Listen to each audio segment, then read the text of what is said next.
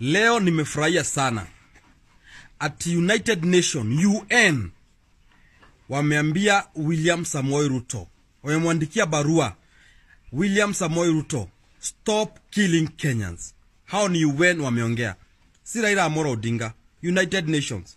You see, the problem is, the world can see what Ruto is doing to Kenya. He's bringing a police state. Atukimwopos kidogo, anakuletea mapolisi na na order wa Kenya wapigwe marisasi. Even baba kutotokea Wednesday, alikuwa na information that angetokea hivi, kulikuwa na an order, watu wapigwe marisasi pale Kamkunji. United Nation, congratulations that you have seen this dictator called William Samoei Ruto.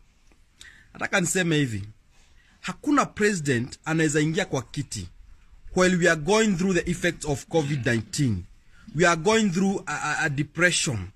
We are going through recession as a country.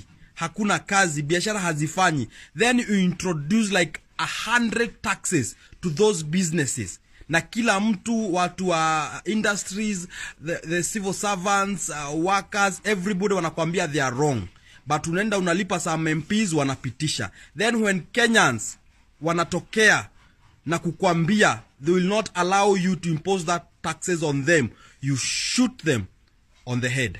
Ndio kwa sababu unajipiga kifua wewe ni president. Wewe unafikiri Raila anafanya kila mtu Kenya mzima atokee? Ulisikia ule mama mtoto wake wa shule ameulua Emali, alisema hiyo usiku alikuwa amelala njaa. Alafu siku nyingine mtoto akapigwa risasi. Walikuwa amelala. Raila alikuwa amefanya watu walale njaa. I'm telling you, if you are supporting Ruto in Kenya, wewe kichwa yako ni mbaya. Wewe kichwa yako ni mbaya. You can't see how this man is making our country the road he's driving our country. And in those news, watu wa Mount Kenya, Mungu pia wasaidie. Mimi nawaombea sana, by next week or next month Mungu amkuwa amefungua macho. After maandamano, Ruto alikosa mahali ingine angejibu Raila ama kujibu wa Kenya kwa sababu ya kuandamana. Aliona aende Mount Kenya kwenda kulaunch vitu za hewa. Si alianza immediately after maandamano. Si angeenda Kajiado, si angeenda Machakos.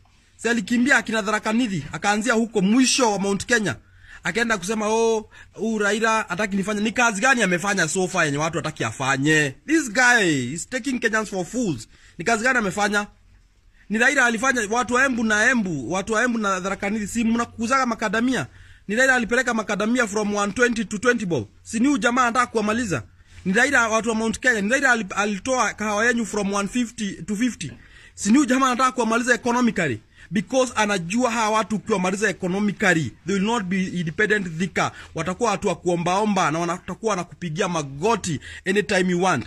Si leo ameenda Nyandarua kulaunch barabara ilikuwa imelaunchiwa 2020 na Uhuru Muigai Kenyatta. Ndio watu watukane President Uhuru Muigai Kenyatta. Ado itiga yokuota marege mani. Ado ito higorai hakiri. Kemani shongwa kwenda kuattack Uhuru Nakuru. Anajua what Uhuru did to the people of Nakuru during post-election violence. Anajua Uhuru alitoa pesa zake mfuko. Anajua Uhuru alikuja personally kuokoa wa Kikuyu. Alafu Kemani Shongwa siku alikuwa amejificha kwa butchery ya babake. Alafu hapa anakuja kutolea wetu matapiko. Ati Uhuru sijui alifanya nini, aitulimukwa. Uliokoa nani shenzi? Let me tell you people. Na niambie watu wa Mount Kenya, mfungue macho. Muone where this government is taking you people. Na msipofanya hivyo my friend, mtakuja kukumbuka hata hizi video one day that we used to warn you. We used to tell you take the right road. Na msiki. Let us tell this person called William Samoei Ruto, we cannot be governed against our wishes. Na watu wa Mount Kenya, don't shield this man. That's why jana amekuwa Tharaka Nithi, leo amekuwa na atazunguka the whole of Mount Kenya again. Hakuna pale nyingine ataenda tone amukuwe ile hakiri.